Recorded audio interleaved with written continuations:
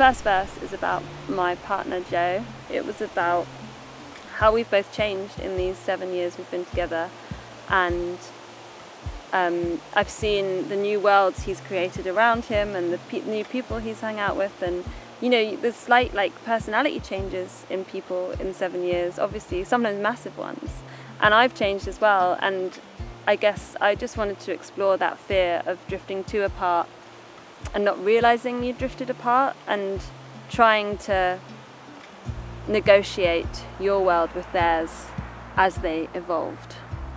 And then I needed to write a second verse, and my dad had died, and I realized that I'm still trying to do that. I'm still trying to negotiate a relationship with my dad, even though he's dead and he's not present anymore.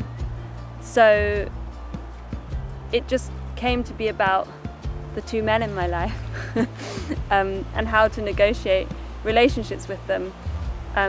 You know, one who had passed away and one who was still a present person in my life.